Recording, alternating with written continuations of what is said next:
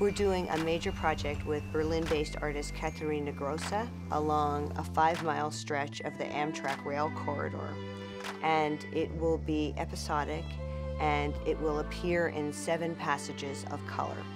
We'll see some industrial buildings, some of them intact, some of them decaying, and then there are some areas the paint will actually come down on the rubble and on the weeds, and there are even some trees that it will cover.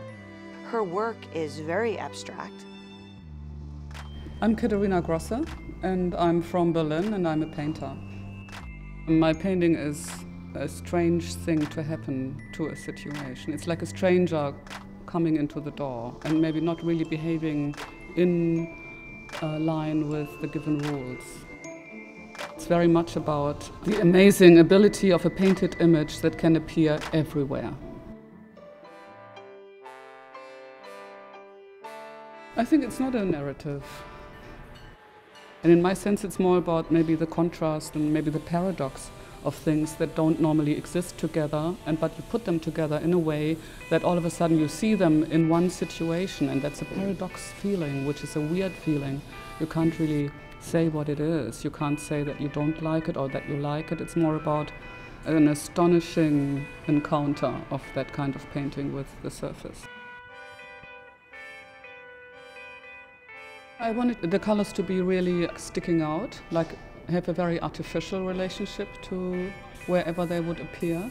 Like green, for example. You would think that green is a color of nature, of leaves or something growing, but then the green I chose is very artificial. It's like a color that you would not normally find in nature so easily. And also all the colors are kind of underpainted with white, so the color is kind of pushed away from the surface by the white, like kind of pushed right into your face, because it gives light to the color.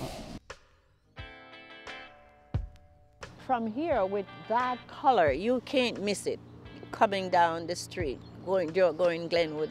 And I think the people over there really should take notice.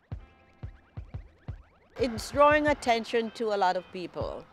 People with potentials, or people who have ideas of what they could do with it, or just local people and say, well, you know, something is going to happen. So I think the change, give us a little hope for the future, though. There is some hope. Yes. The rail corridor that cuts across the grid of North Philadelphia draws your eye. It's a part of the urban experience of Philadelphia that is vexing. It has this, conflicting qualities of drawing our attention and denying our attention. We're drawn to it, but we don't want to look at it because it doesn't look nice. It doesn't look like inviting. And the parts of the city like that draw conflict, I think are not only more interesting, but they're also more important to work out the potentials of those to improve people's social well-being, quality of life, and preservation in the city.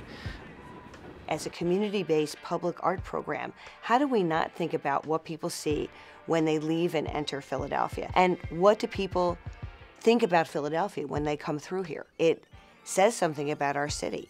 And so I think everybody feels like, well, this is a great city. We love Philadelphia. Look at how alive and vibrant it is. On the other hand, when I'm on the train and you go by and you see this landscape that is, it's ghostly. It has sort of this, a quality of being sort of otherworldly. And so for us, we thought, well, here's an opportunity to do something about this major artery, a major artery that has been neglected, an artery that also represents Philadelphia's past. And how does this both shine a light on our past and make us think about the future? For me, it was like, we have to do this.